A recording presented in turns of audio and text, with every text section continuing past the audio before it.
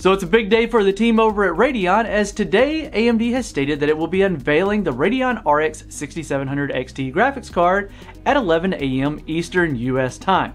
Now do note that AMD mentions that this would very much be an unveiling and not a formal product launch.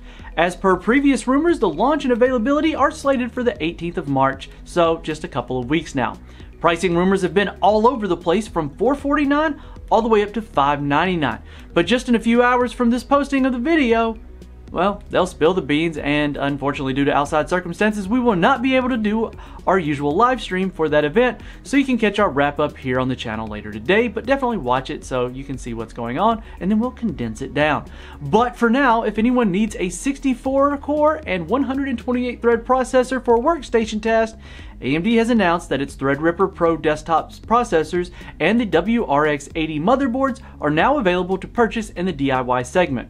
The AMD Threadripper Pro series makes an advance in every category and one-ups the competition in most areas.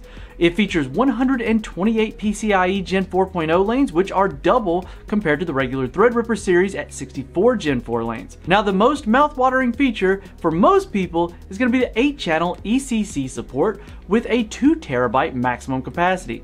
Now, the TDP for all 4 processors is set at a modest 280 watts. And the star of the show is the Threadripper Pro 3995WX, featuring 64 cores and 128 threads along 288 megabytes of total cache. The clock speeds are respectable at 2.7 GHz base with a 4.2 GHz boost.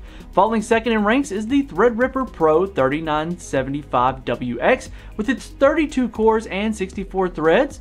The clocks are 3.5 GHz base and a 4.2 GHz boost, and it has 144 megabytes of total cache. The Threadripper Pro 3955WX falls third in line with a modest 16 cores and 32 threads with 72 megabytes of total cache.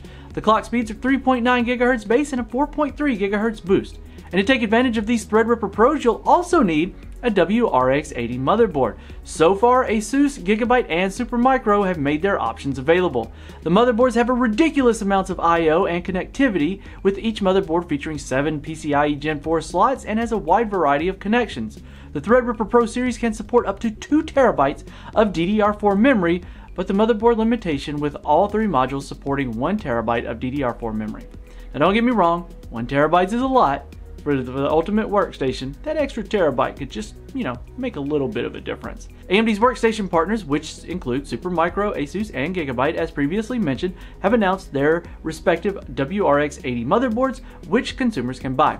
These motherboards are the ultimate workstation solution, featuring insane amounts of I/O for connectivity, and, well, for more details on those boards specifically, as well as a breakdown for pricing on all of the parts discussed in this video, head over to the article linked in the description below, and as always, hit that like and subscribe button, but don't forget to hit the notification bell so that we don't miss you in the next one.